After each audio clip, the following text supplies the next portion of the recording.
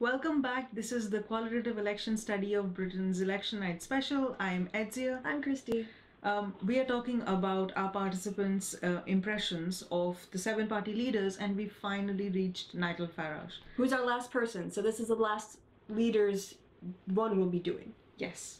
So, as we've mentioned before, we asked our participants to silently brainstorm about on the photographs of the leaders and to write down positive, neutral, and negative associations of the leaders.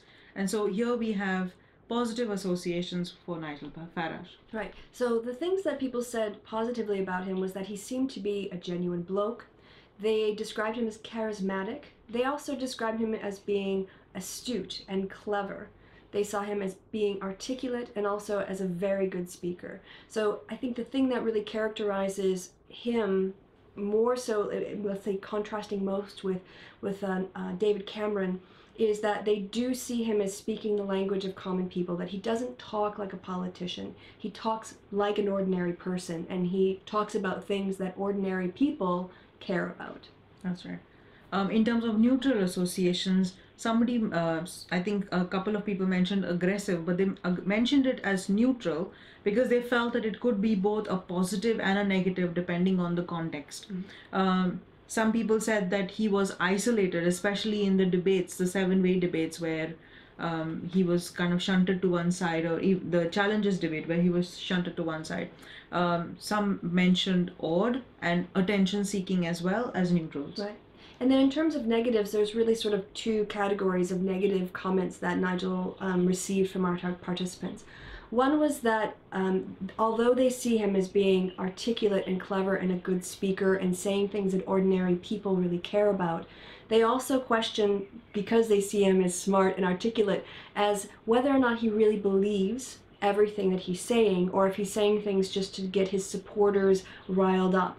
And so does he really believe what he says? Manipulative, insincere, and untrustworthy. There's also a little bit of the smugness that we find with the polish of the three main party leaders, although that wasn't one of the main ones.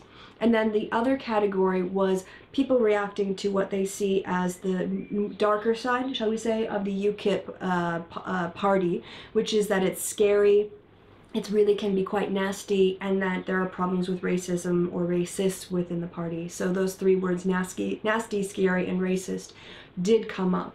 So more so than probably even Nicola, Nigel had very intense positives, and they were positives that were about connecting with ordinary people's lives, and the negatives were about, in some ways, alienating people from their parties because they made them feel uncomfortable with what they were saying about immigration and immigrants. Yeah. So in one of the other vlogs, we are going to try and compare the seven party leaders, especially in the context of the debates, and try and find out why Nicola and Nigel came on top in many of the polls immediately following the debates. But that's probably in an hour. Yeah. So till then. Yeah, so we're doing debates next? Yeah. All right, we're doing debate next. All right, so. Till then, it's Edzia. And Christy, we'll see you later. Bye. Bye.